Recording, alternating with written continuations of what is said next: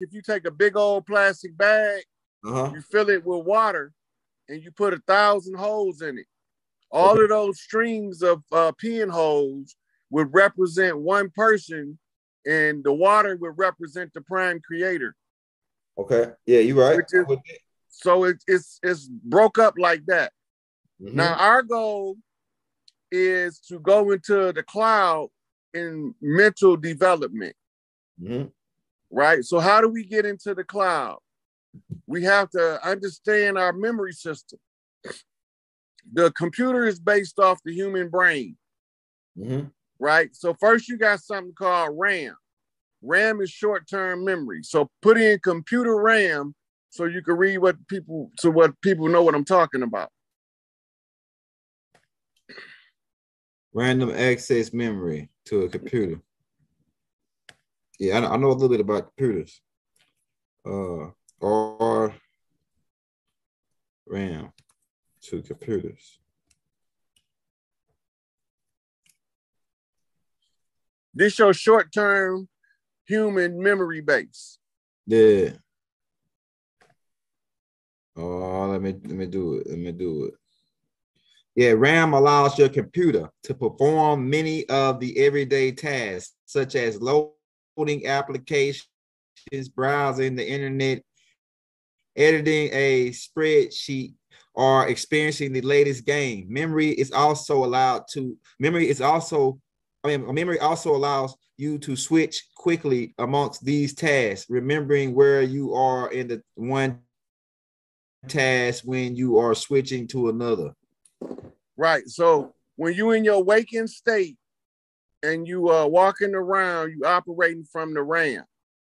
Okay. So after the RAM is so full, you go to store the information in what we call the hard drive. This is your subconscious memory. So put in computer hard drive so we can tell them what it do.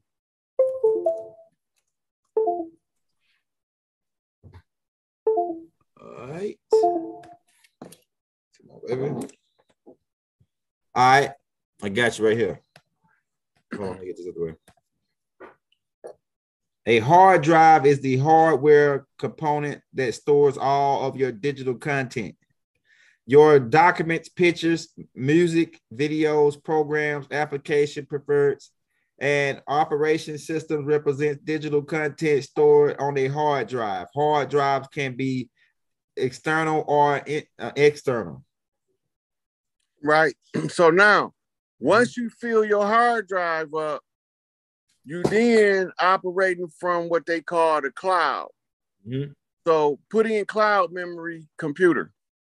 Cloud memory computer. Or computer cloud memory. Okay. I get you. This is also what we call the internet superhighway.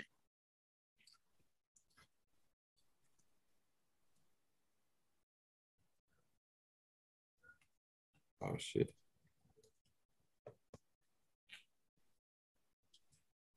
All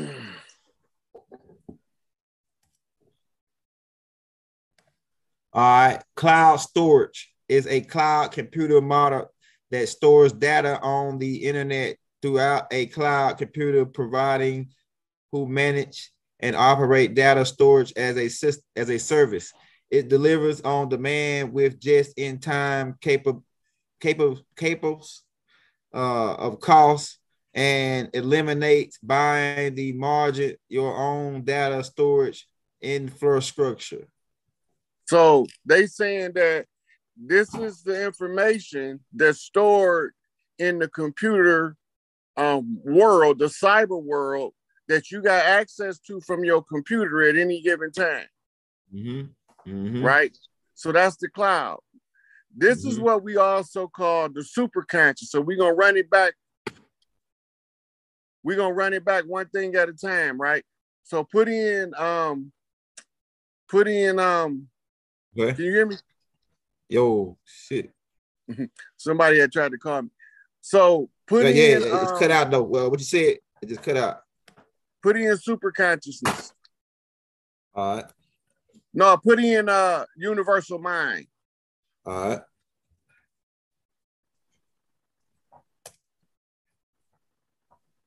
You want to read what it say on the picture? You can read what it say first. Okay.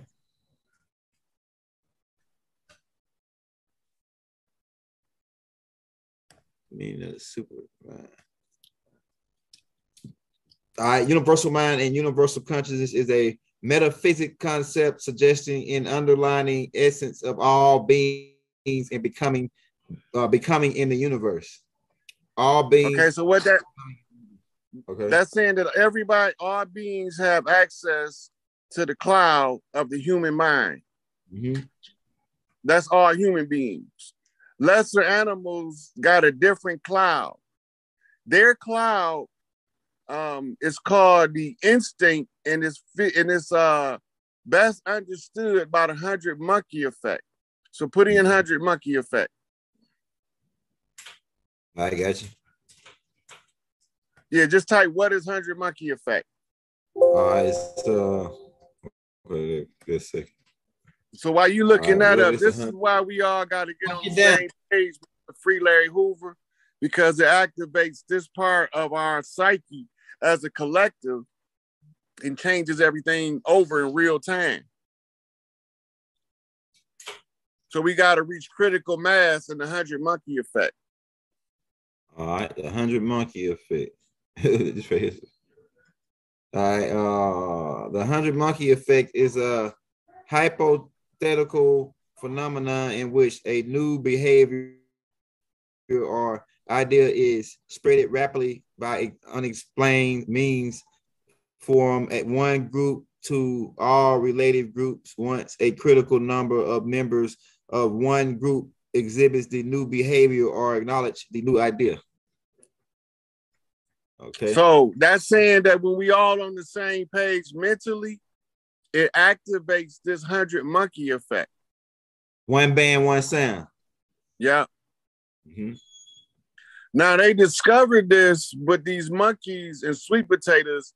They would feed them the sweet potatoes and throw them in the sand. They get covered with sand. Mm-hmm. One of the monkeys figured out how to wash the sweet potato, and then he taught another one. Mm-hmm.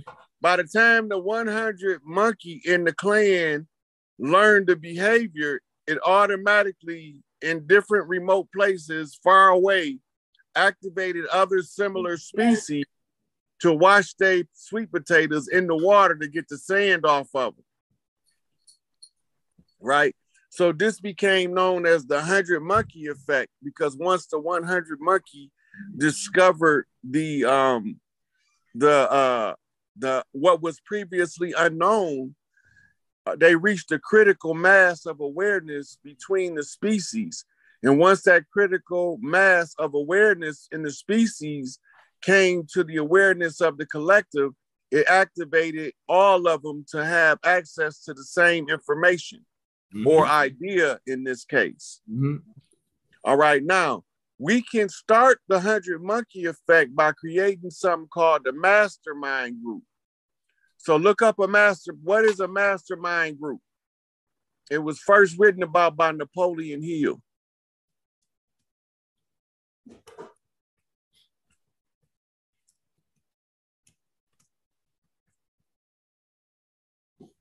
I got you right here.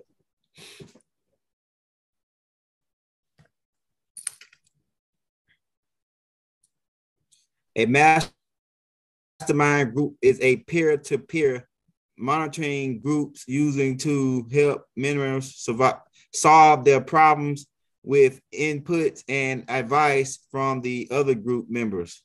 The concept was coined in 1925 by Arthur Napoleon Hill in his book, The Law of Success, as described in more detail in his 1937 book, Think and Grow Rich. Okay, so now the concept of the mastermind group is when a group of people get together to solve a problem. Let's say it's 4 people. Mm-hmm. When the 4 people get together, they generate something called the 4th person, the 5th person, right? The 5th person is a collective consciousness. Now, Napoleon Hill tells you how to set the mastermind group up in the mechanics of you setting the mastermind group up. But when you start making it on a national level, this one is written by a guy named Gustave Le Bon, and the book is called The Crowd. Right? So in the book, The Crowd, it tells you that when the group mind activates, that the individuals will get caught up in a psychological frenzy related to the collective. So we activate the 100 monkey effect by activating our connection to the land. What's going to happen as a side effect? Those who don't want us to make the connection to the land, they're going to protest. Okay. So look for the protesters to what me and Young Elder doing, and you will see who don't want us to tie to the land. Why does this matter? Pull up electromagnetic earth grid. All right.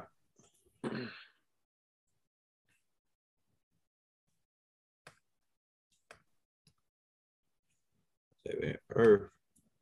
The Schumann resonance, right? Like the shit you was talking about, that shit was heavy. Yeah, but we ain't gonna go into Schumann. We going into the grid and the way that the grid is set up around the planet. All right, let's go. Let's tell them what it is. The Earth magnetic field, also called the Earth magnetic field, also called the geomagnetism field, which extends several tens of thousands of kilometers into space from the Earth magnetosphere. A magnetosphere, right?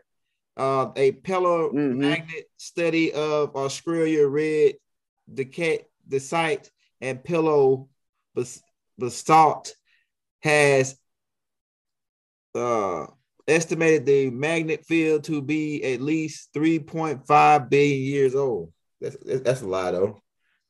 That's a lie. I know that's a lie. The magnetic field is old as Earth because the Earth needs 93 billion at least, right? 90 billion. Right. At least. So now look, we are electromagnetic beings. Putting into question, are humans electromagnetic? Okay. I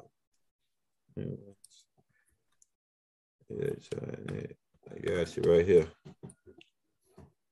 All right. For your questions, is human in an electromagnetic field? The answer, man, they said no, because electromagnetic fields are produced by electro energy of the radiation frequency. I know that's a lie, though. I know that's. But what is the aura? Yeah, they trying to spin us, man. You know, they trying to spin us. We already know that's a bunch of bullshit. Hold on, let me read this one. It says everything you just experienced occurred because we're both surrounded by our own personal force field, and the inside of our body contains electric generators which they use to send signals throughout the body. So I think that's a better that's telling you right there you're an electromagnetic being. Yeah, exactly. So whoever wrote that top shit really try to throw us around, you know what I'm saying, spin us. Right, but they telling you already that you electromagnetic when they showed you your aura. Yeah. Right? The brain run off electrical current. Right. Yeah. Matter of fact, ask how much electricity do the body put out?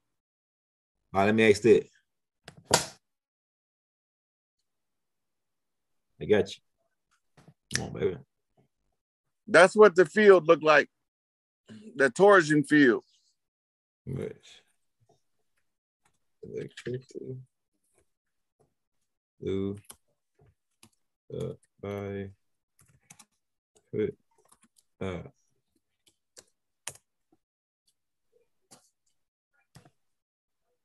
All right. It says the average human at rest produces about 100 watts. Over a period of a few minutes, humans can comfortably sustain 300 to 400 watts.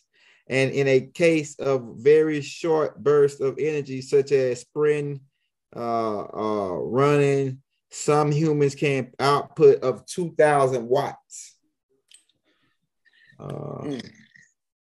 It says, does the human body emit electricity? You may or may not, but be surprised. You may be surprised to find out that yes, indeed, the human body does emit electricity. In fact, most living animals do to some extent. The human body has various bodily functions that rely on the flow of charged ions, like the muscles or your body's heart, your body and your heart. Right. Yeah. Now, so a couple of phenomenon about the body that's relatively untalked about is the brain beat. Right? Your brain pulses just like your heart. Your brain got 4 ventricles just like your heart. Good shit. Go ahead. Right? And it pumps a fluid just like your heart pumps blood, but it's called cerebral spinal fluid. In the cerebral spinal fluid, you got colloidal gold and colloidal silver. Those are conductors of electromagnetic fields. So the body does put out electricity, and it told you how many watts. Right? So when you understand that part, you understand how all of this works. Because remember, the DNA is a crystal. The human is a mammalian reptilian hybrid with a new mammal brain on the old mammal brain that sits on the old reptile brain. Right? So we done went over all that already. So we said there, who and what are you? Now, your field can sync with the earth. Right? So draw a human tree huggers. Pull that up. Human tree huggers. Because it's going to show them making a current through a tree, through the ground, back through the body.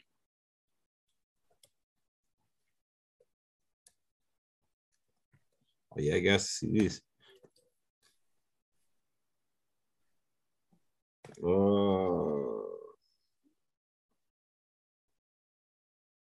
Let me add this part right here. Maybe this will bring it on in right there.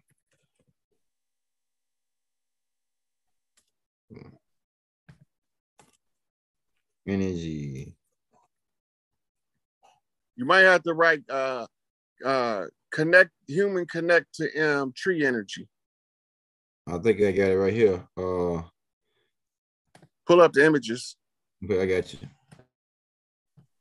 They showing people hugging a tree, but they ain't showing like the. Yeah, we're trying to find the diagram. It's a specific diagram. You're gonna, as soon as you see it, you're gonna know it. I know what you're talking about.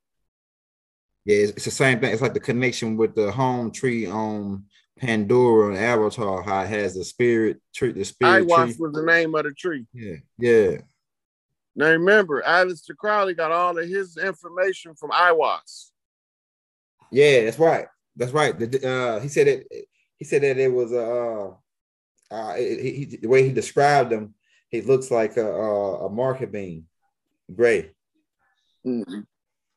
But the reality of Iwas is the spirit of the earth. And she used to be able to communicate with us through a tree. Okay, that's good. You had to refresh that. All right. They got a whole bunch of tree huggers on here, but they I know what you're looking for though. You're looking for the ethereal connection. Hold on, let me type that part. Look, there you go. Okay. At the bottom in the middle. Okay, go back. Let me go back. Where is it? Come on. At the top in the middle now. Straight up. Okay. Down is at the bottom now. Right here? Yep. All right, let me blow it up. Hey, we've been on for 2 hours, but we're gonna get. I know y'all ready for the questions and answer part. We're gonna get into that in just a minute. We're gonna probably to come back and do a part 2 on this, because this right here is a lot of little trinkets that we got to add together to make this one big picture, man. This is a lot of little. Basically, they're getting a glimpse into how